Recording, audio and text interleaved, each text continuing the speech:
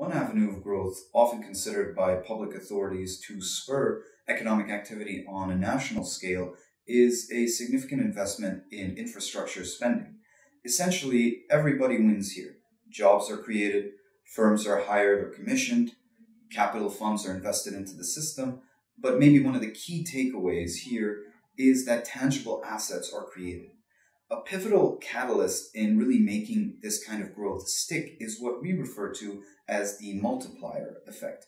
Now, what this concept embodies is that once the funds are injected into the system and the economic activity is created, it compounds in value and really expands as it goes through each stage of the economic process.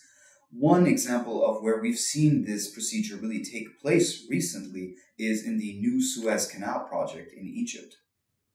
The Suez Canal is a key global shipping lane, and what this project has done is it's added a 35-kilometer lane to the already existent 164-kilometer displacement so that ships can move more freely in opposite directions.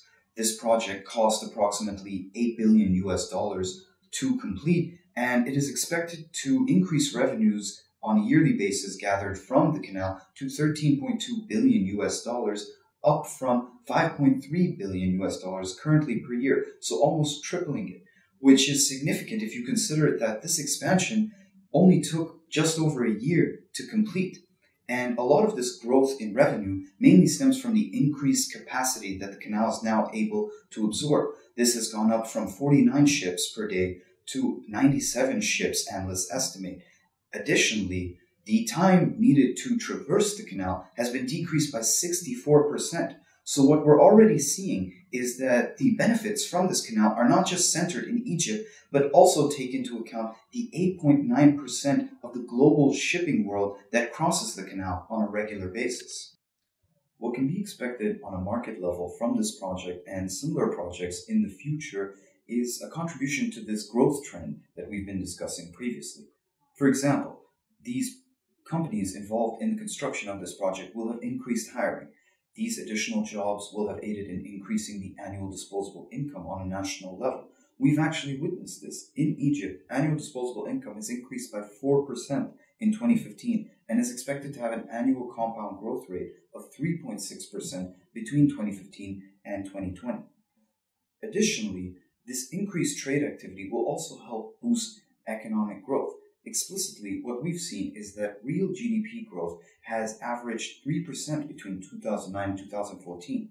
This will actually increase to 4% annually between 2015 and 2020.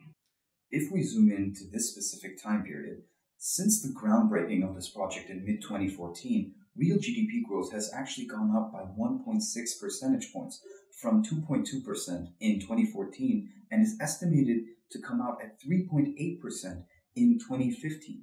Businesses across the economic spectrum can benefit from this kind of growth, whether consumer-oriented such as FMCG or industrial manufacturing. This kind of growth increases investment in the economy. It allows for growth and expansion of outlets and sales activity. It benefits the economy on a macro scale as well as a micro scale.